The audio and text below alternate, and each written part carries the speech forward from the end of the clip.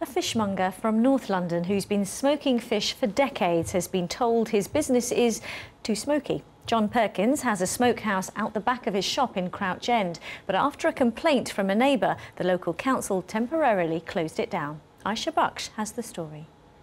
There are only 4 smokehouses left in London, and this is one of them.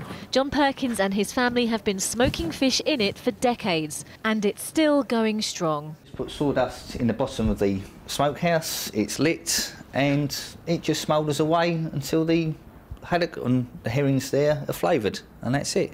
In fact, there's been a fishmonger on Crouch End Broadway for over a century, and as these pictures show, naturally smoked fish was always a speciality. But before Christmas, the smoke was put out. After a complaint from a neighbour, the local council came and made a visit and decided that the smokehouse was in breach of the Clean Air Act and closed it down. We've been working for 2.5 months now to try and get this sorted out, and it's time that the bureaucracy was simply cut through and John was granted an exemption and allowed to carry on without all this stress and worry. The shop stayed open, but the smokehouse was forced to close. It attracted huge support from locals. Even a charity headed by Prince Charles took an interest.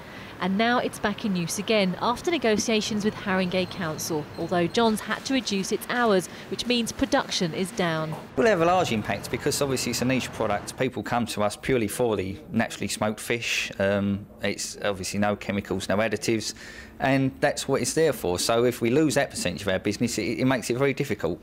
Would the smell bother you if it was on your doorstep, though? Probably, to be perfectly honest, but you know, for the pleasure of having a fishmonger on the high street, I'd rather it was there. I guess it just depended on how strong the smell was. But I mean, it's fantastic to have a local fishmonger.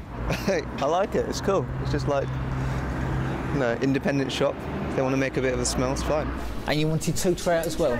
Haringey Council told BBC London they were simply enforcing a law set by the government. John must now wait to hear from the Department for Environment to see if his smokehouse can get an exemption. Aisha Baksh, BBC London.